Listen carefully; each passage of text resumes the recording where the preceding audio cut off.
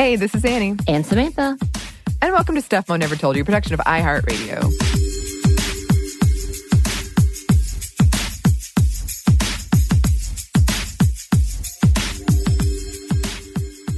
Today it is time for another female first, which means we are once again joined by our friend and coworker, Yves. Hello, Yves. Hello.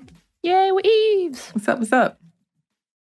What's up? We just had a very rousing conversation about urban legends. The movie. Yes. And now the movie, and now I'm very, very determined to see it. Yes. It took Yves to convince you, because when I was saying it, I was like, it's bad. Yeah. And I actually think I said, you can do without it. I think that's what I said. Yeah. Well, see? I think it was a fair point about it being like, they tried to be Scream, but it didn't work out well. Off-brand Scream. But when I was watching it, I was also thinking that it was a very, very, very uninspiring version of Seven, just because of the theme of urban. I mean, it wasn't the topic, the plot, or anything like that. Just the basis of like having the killer be a person who followed this very specific thing that was urban legends.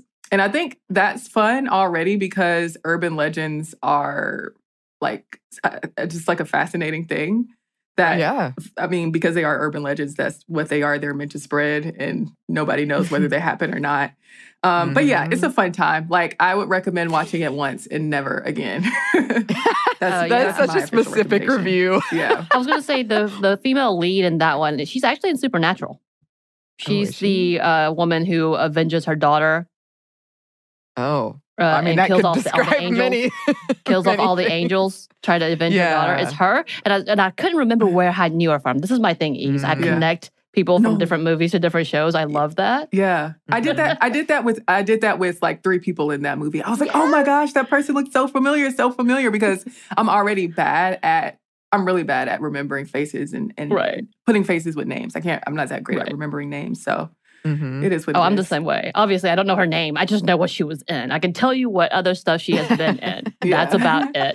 But yeah, I was doing that. I was like, that person is on that. Oh, and that person is on that. But I was doing that again with Urban Legends, because we said Noxzema Girl. That's my reference for if you don't know, the villain. Yeah. Oh, wait. I knew it. I was about to say, like, I've never seen this movie, but I remember the cover and the description, because I was just telling Yves there was like a turning point in my life where I tried to buy Urban Legends when I was 9 years old. My mom made me turn it back in, so I never got to see it. And I remember thinking it was her, like, just from that brief, like, I bet she did. Yeah, it's a good laugh. Laugh. It's not that scary, so if you're looking for an actual scare, there's some gory stuff, I guess, kind of in there, but it's not truly scary. It's just mostly funny. I feel like those are all those little slasher flicks, though. Yeah. Really scary. They just they chase each other. Yeah, pretty much. Some of them can be pretty scary, but I love this. I feel like Sminty reviews horror movies, bad horror movies should be a new segment. Definitely. I am here for that. I was going to say, and Yves will be a part of that as well. So come on. Yes. Every female first from now on starts with a mini review of a bad horror movie. But yes, we are here to talk about female first. Who did you bring for us today, Yves? Today we're talking about Kono Yasui. So Kono Yasui is the first Japanese woman to earn a doctorate in science. So that is also, like, as we always put disclaimers at the top of it, something that is like the history of education and women's education in Japan is very long and detailed. And of course, we won't be able to get into all of that today. But just like, I think there are a lot of firsts that I've come across that are kind of like the first person to get a PhD and the first person to get a doctorate in this thing, or the first person to get a bachelor's degree. And obviously, a lot of that is centered around Western education. And a lot of these things happen after Western education evolved in Eastern countries. And this is one of those cases when, as a lot of sources will put it, Japan was quote unquote modernizing. I don't really like that phrasing, but just as, Western education was coming to Japan, this is one of those cases as well. And so Kono Yasui was the first woman to earn a doctorate in science, and she put in a lot of work. She wrote a lot of papers, and she did a lot of research. And There were other people who had gotten bachelor's degrees, and there were people after her to continue to get doctorate degrees in science. But there were barriers, there were cultural changes happening at the time. And that's the story. Yeah, that's the story that we're going to get into today. Yes. And, one of my favorite things about this story is, and I mean this as the highest compliment, I truly do, but I love when people specialize in things that are so specific that you've never really thought about. Right. Like, oh, I'm writing a 80-page essay on the mold that grows on a turtle shell if you leave it in a cave for 90 days or whatever. I'm like, this is the best. I'm so glad that someone is passionate about this. I mean, with her stuff, she discovered so many things. So go ahead. Yeah. But yeah, it definitely reminded me of coming into science class and talking about photosynthesis. And I'm like, what? What's happening? Who did this? What? I was thinking back to all of those times in the past where they would have science fairs in school and you would have the little trifold boards and you would try to create your own experiment. And I remember kind of being, I don't know if forced is the right word, but like really feeling obligated to do those science fairs, even though science wasn't a thing that I really, was that into or cared that much about experimentation in. But I guess, you're experimenting yourself when you're in those years and trying different topics and fields that you might want to go into. But all of that's to say, too, that, I mean, I don't really understand what Kono Yasui was doing. Like, right. a lot of that, like, that's all foreign to me. Right. So, I mean, all of those research papers, all of that is a lot more detailed than I truly understand. Oh, no. You're telling me you're not going to explain your theories about plants? I have so many doctorate papers out there. You're not going to read them out and talk, like, dissect each one of the things? I am absolutely not. You just gave me a moment where I had a flashback to one of my science fairs projects where I didn't know what to do. So my teacher gave me these pea shoot plants and talk about radiation and UV lights. And I cannot remember to this day what it was, but I won. I won the damn thing. And then the plants died. You're welcome. That's the whole story. I can't remember what it was. I don't know what I did. I just remember they were like, this is a kit. Do it. Hey, you won. That was a real roller coaster of emotion. You're welcome. Because I still, I just had a flashback of it too. I was like, what was that? Yeah. But this is what this reminds me of. See, I loved science and I loved science fairs and I was really competitive, but I, no joke, on more than one occasion would do 2 projects instead of 1 because I would get so enthusiastic and I would get disqualified. And then one of them would win and they'd be like, if only you hadn't been disqualified, this would have been the winner. Like I have memories. So wait, you were DQ'd because you did 2 and put both of those things in a fair? Like you couldn't have more than 1? Yeah, only 1. Why is that? Well, I don't know. Not it's not fair to fair. everybody else. You for excelling. Yeah, everyone else could have done 2. I wasn't stopping him. That's absurd. As a person who did win, but barely did her own project, that's absurd. Oh, wow. Oh, wow. I love that you're coming at me with this project you can't remember because you won. All right. Anyway, before back this results to blows, let's get into the story here. Okay, so we'll take it all the way back to when Yasui was born, which was in 1880 in Sanbonmatsu, which was a port town in Kagawa Prefecture. She was one of 9 children, and she grew up in the Meiji era, which was the period in Japanese history from 1868 to 1912.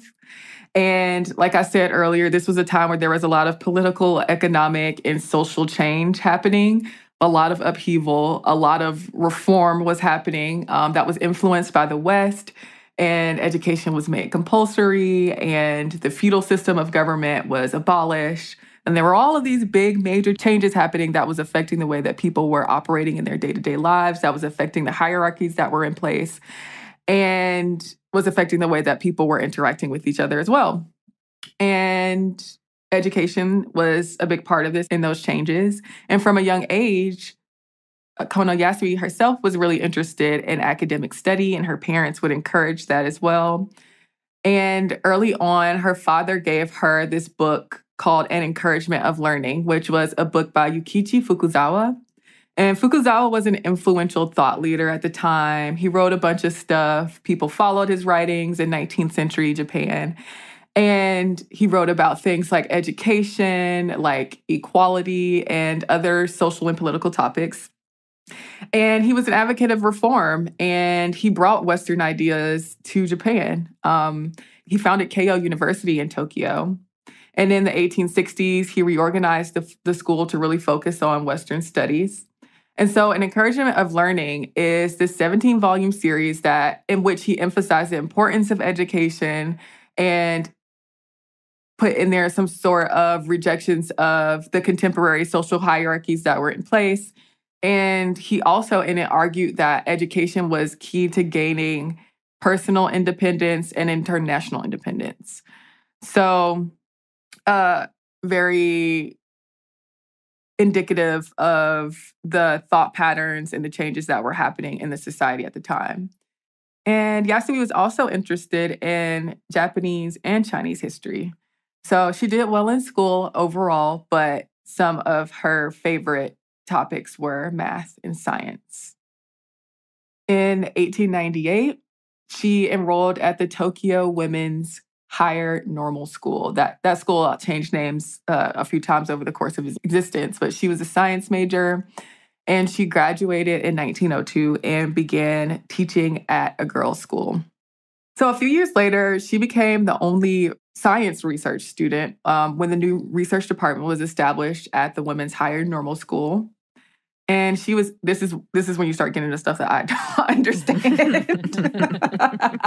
I am not well-versed in animal anatomy or biology or any of those things, but she was encouraged to study the Karp's Weberian apparatus.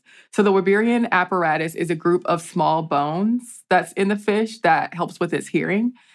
She published her findings in that first paper. Annie, watching you right now, you're like, yeah, that sounds about right. So thank you for that nod of approval. I'm like, yeah, I can do that much. Huh?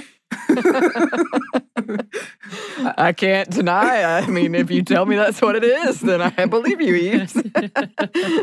Sounds right to me. She published her findings in her first paper, Weber's Organ of Carpfish, in the Journal of Zoological Science in 1905. And that was the first paper by a woman scientist published in the journal.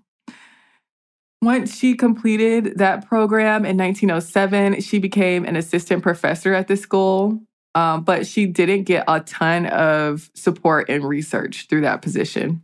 But as a motivated person, Yasui decided that she wanted to independently do her own research in plant cytology and embryology. And so this is when she started documenting that, this is what, you're talking about in terms of getting really specific here. Yeah. Like when you find a thing, you really drill down into it. I think that's pretty admirable. Like, because we don't all find those things in our lifetime, I feel like. Or maybe we missed out on them. But she definitely seems like the type of person, and from the things she said, to really have enjoyed the research she did and was proud that she found a lane that she could really hone in on. Mm-hmm. I love it. I love it so much, legitimately. Yeah. I love my friends who work in the science field and they're like, I'm working on this very specific thing that I don't understand at all. And I'm like, wow, cool. Yeah. Yeah. I can totally, I can see that. Like the amount of dedication that it takes and focus that it takes to find that thing. Yeah. And then spend so much time on it. Yeah. And how it consumes your life and you're thinking about it every day and almost nobody perhaps in your friend circle understands what you're talking about. It's like I have a friend who she has been in her doctorate program for a biology thing. And she's told me 4 times what it was and kind of tried to tell me what she's working on. And she's been working on it for the past 4 or 5 years. And I'm like, I forgot what you just said. Can you repeat it to me again? Because I'm so confused about what is happening. Yeah. Yeah.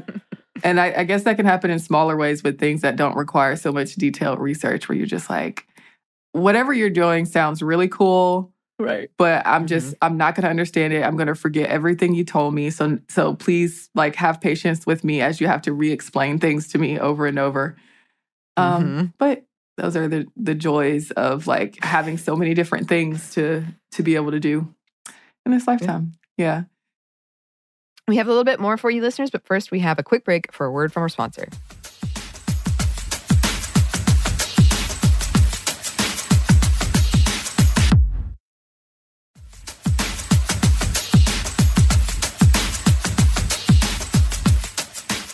And we're back. Thank you, sponsor.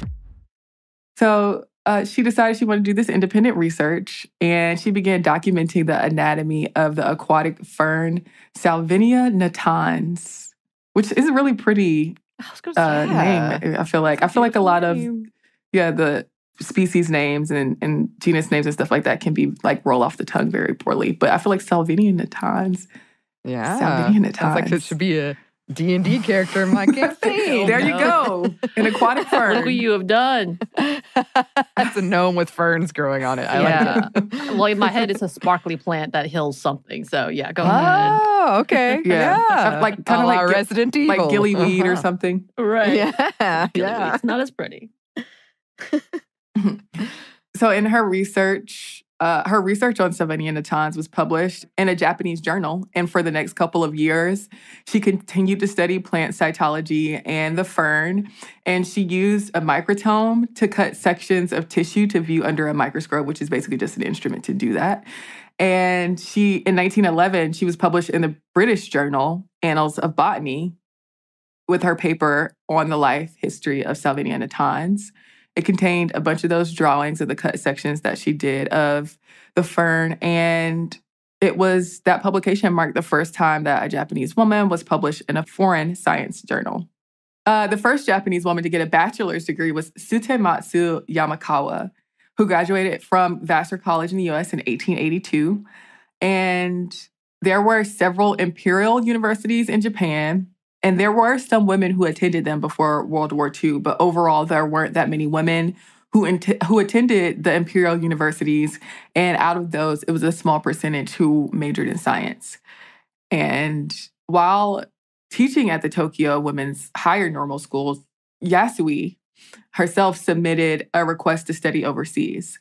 So the Ministry of Education rejected her request. And it's been said that that was due to the belief that women would not find success in scientific fields. But regardless, Kenjiro Fuji, who was a professor at the Tokyo Imperial University, advocated for her. And the ministry eventually approved her request, but with the condition that she add research of home economics to her course of study overseas. And apparently she also had to agree to not marry and devote her life to research. That's so weird. Wow. Yeah. Wow.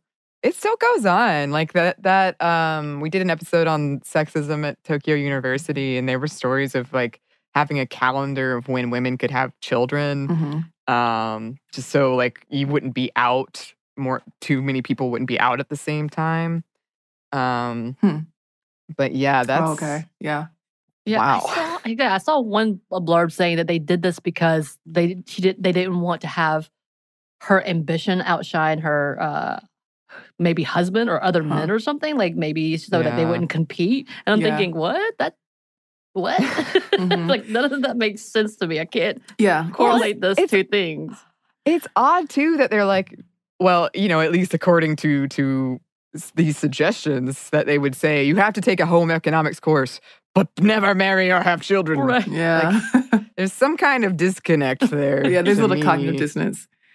Yeah. And it also is, I think there's a disconnect too in just kind of wanting national, like, I don't know, like wanting a little glory and like having this person who you can see a little bit of potential in already, but not wanting them to be the person who represented that excellence or glory or whatever you want to call that thing in terms of representing the work that she did and that she was a Japanese woman. But hey, it wasn't my decision. It wasn't? No, What? It wasn't. Shocker.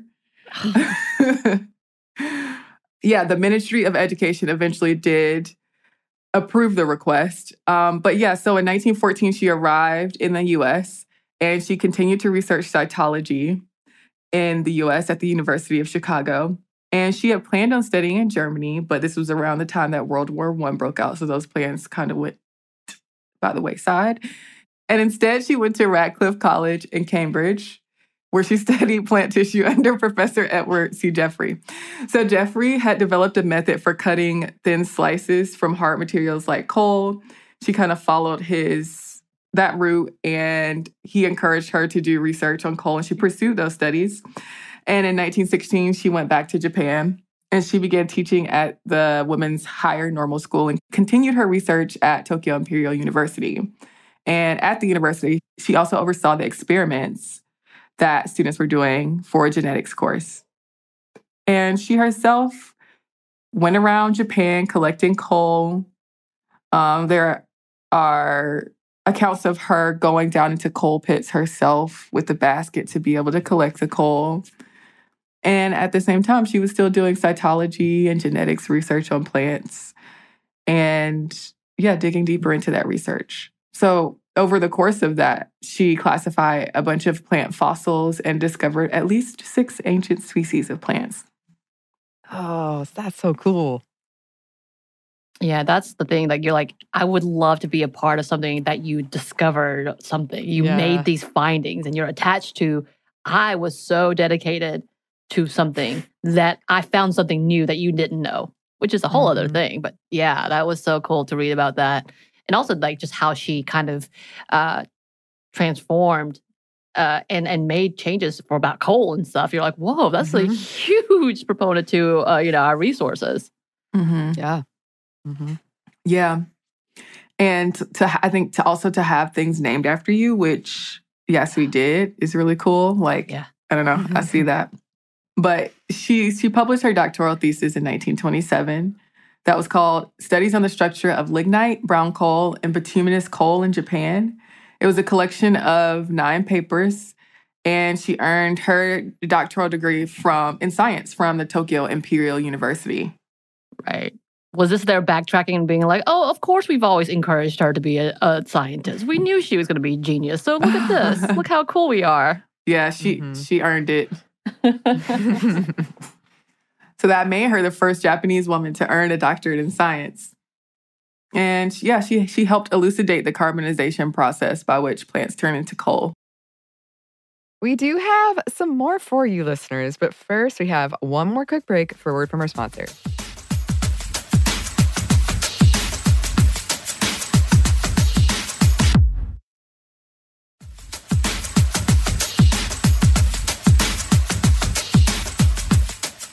And we're back. So, she did a lot of research papers and had a lot of influence in that field. She was also involved in editing, accounting, and production at the journal Cytologia. And after the atomic bombings of Hiroshima and Nagasaki, she researched plants that were exposed to radioactive material. And after World War II, she also advocated for the establishment of a national research university for women. She and Chika Kuroda, who was the first woman in Japan to earn a Bachelor of Science and the second woman to earn a doctorate in science, they established a scholarship to support women who worked in the natural sciences. But at the same time, Yasui is kind of described as not being a fan of putting women's work in a category of its own, because in her view, that would just reinforce the inequality and it would mean that their work was not being held to the same standard. And that's not really how she wanted, in her view, in her purview, things to work and the people that she was teaching to think about their work. And she also valued the longevity of her work over recognition. So she wasn't that hot on the fame. She wasn't that hot on... I guess it wasn't the most important thing to her to be recognized for the work that she was doing. But even so, she definitely had an impact. And in 1949, the Tokyo Women's Higher Normal School became Ochanomizu University, and Yasui became a professor of science at the university. But not long after, around 1952, she retired and she became a professor emeritus at the university. But even so, she continued her research and her editing for the journal. And over the course of her life, she published more than 90 papers, with the last appearing in 1957. So, very prolific in terms of the work that she did. Yeah, 90 papers. Yeah. And it lasted. Like, wow, she's still like a lasting impact with her research. That's amazing. Mm-hmm. Mm-hmm.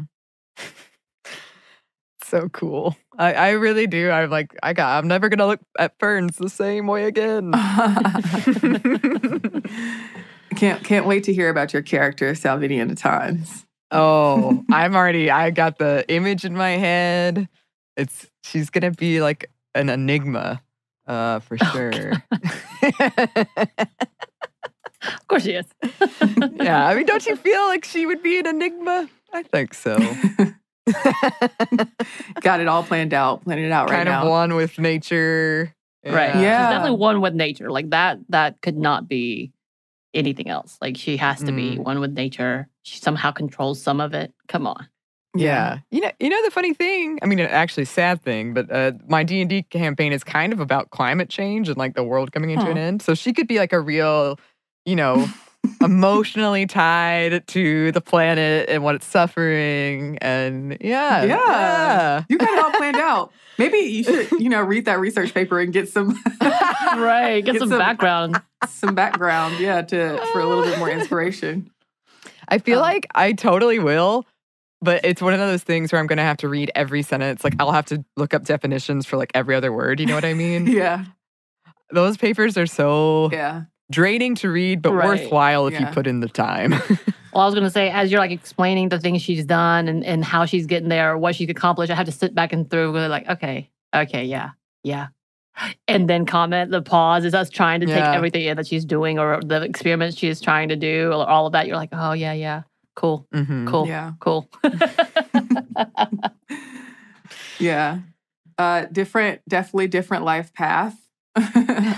But one worth, studying and looking back on. Nonetheless, she did get a lot of honors for the work that she did.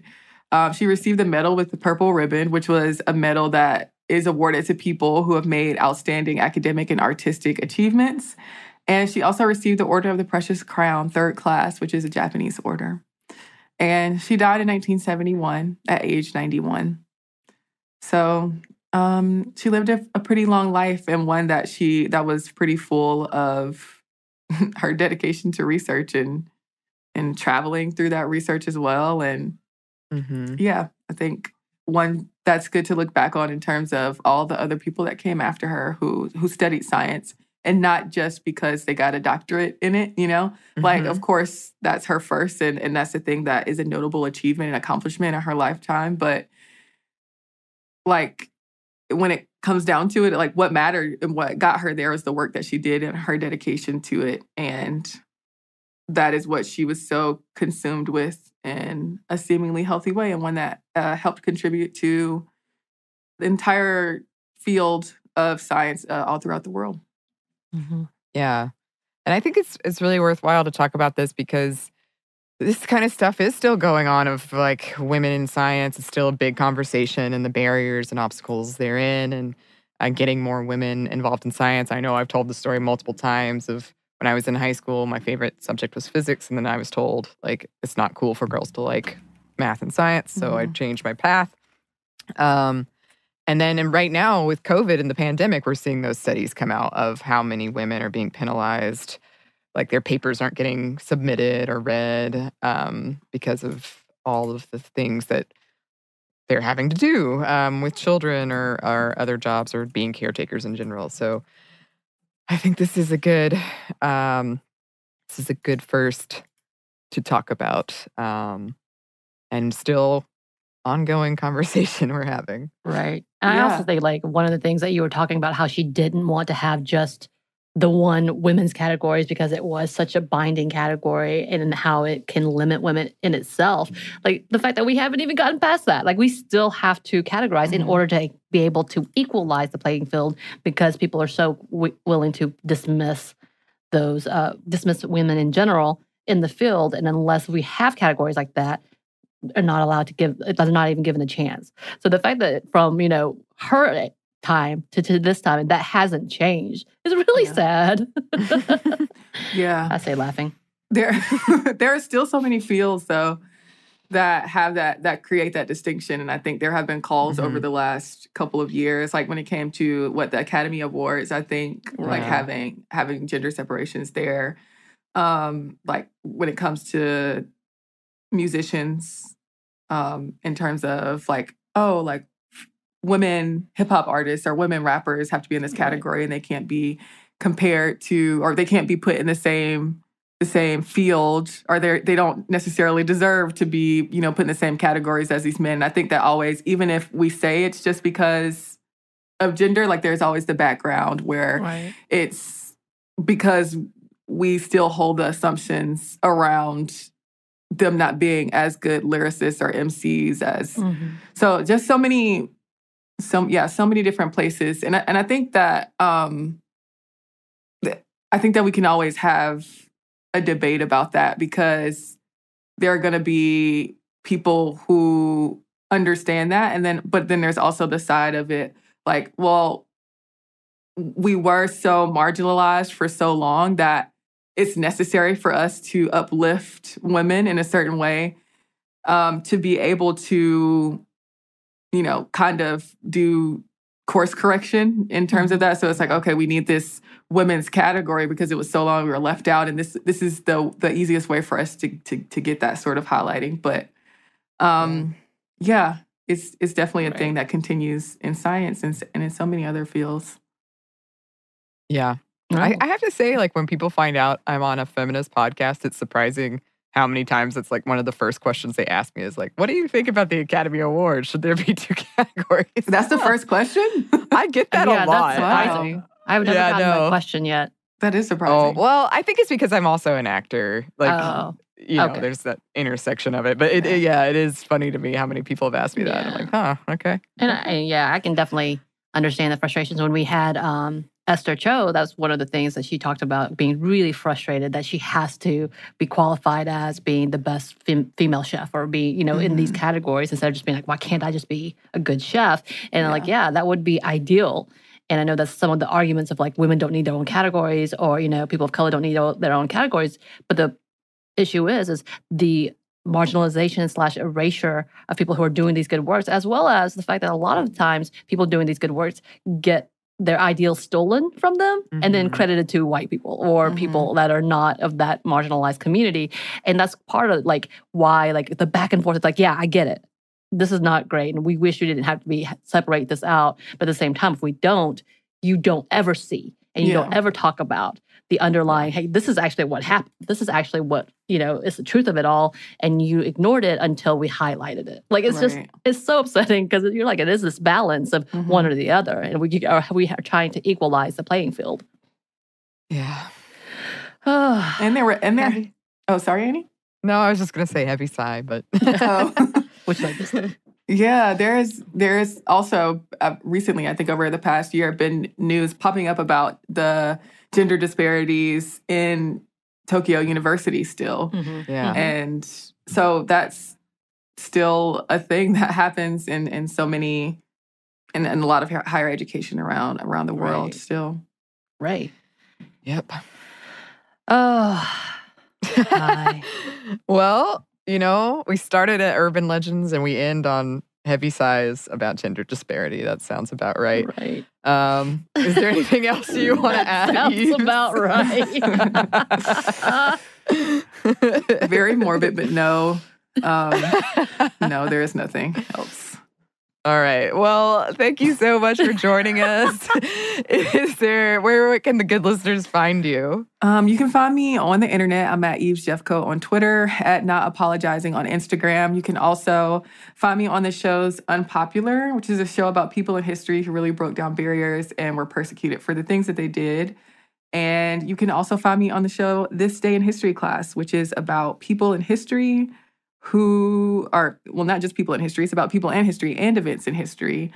And those are short daily doses of new things and hopefully interesting things that you can learn about. Definitely interesting things. That's what I'll say. Yes. And yeah, you definitely need to go see her Instagram because she does some great stories. Yes. Her Instagram is the best. And if you would like to contact us, you can. Our email is stuffmediamomstuff@iheartmedia.com. You can also find us on Twitter at momstuffpodcast or on Instagram at Stuff Mom Never Told You. Thanks as always to our super producer, Andrew Howard. Thanks, Andrew. And thanks to you for listening. Stuff Mom Never Told You is a production of iHeartRadio. For more podcasts from iHeartRadio, visit the iHeartRadio app, Apple Podcasts, or wherever you listen to your favorite shows.